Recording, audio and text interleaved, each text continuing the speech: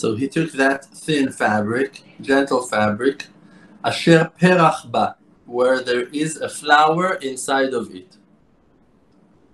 And I gave it to Rabbi Akiva, and Rabbi Akiva gave it to our slave to tell him, go bring that napkin to a woman that went to the mikveh, and the dipping in the mikveh, she did not did the mitzvah properly, so it was not a kosher dipping. That if she will come, that woman will come and gonna explain the situation that she was at in front of the rabbis, the judges. It's known that one will forbidden, one will say that it's not kosher, but all the rest will say that there is an aspect of impurity in that woman. Okay, so he's sending their slave to find a woman that has only an aspect of impurity, but she's not impure. We're not talking about an impure woman. We're talking about a pure woman that some person, some rabbi will say that she's not. Tell that woman, touch that fabric in the tip of your finger of your hand, and don't step on the finger on the fabric strongly.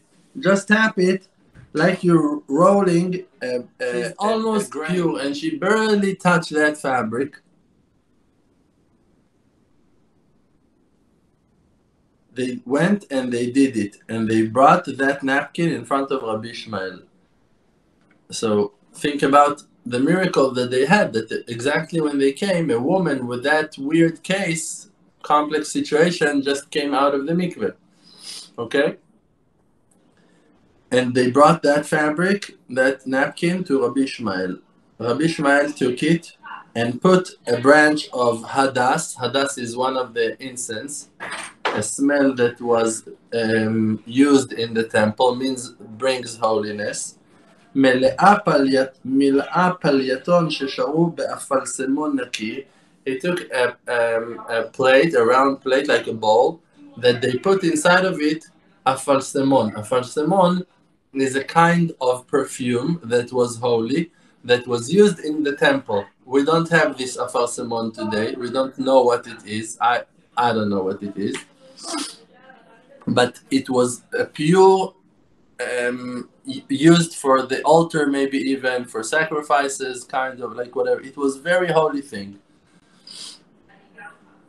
And put that fabric, after dipping it into those perfumes and putting the branch of the hadas on top of it, put it on the legs of Rabbi Nechunya ben Hakana. Immediately when he done that, they rejected him from in front of the throne of honor that he was sitting and seeing with great pride and different leadership in pride of greatness and leadership of glow, that are excited in front of the throne of honor 3 times each day and day in front of the chariot, since the time the world created until now. So that is the same text that they explained before on how a person is watching the Merkava, watching the throne of honor from the Merkava. So he was kicked out because of that horrible impurity that touched him, that gentle fabric. So you see from that in which high level they were to see the Merkava in the first place, that something so not exist even is already rejecting them from that place. Like immediately they kicked him out of there. And we asked from him. So immediately they asked Rabbi Nechunya ben Hakana, who is the one who are coming down from the chariot?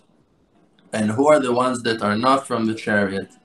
So he told us, those are people, human beings, that were taking them Yordei Merkava, that Yordei Merkava people comes down in the chariot, are taking them and establishing them above them and putting them in front of them and tell them, watch and see and listen and write everything that I say.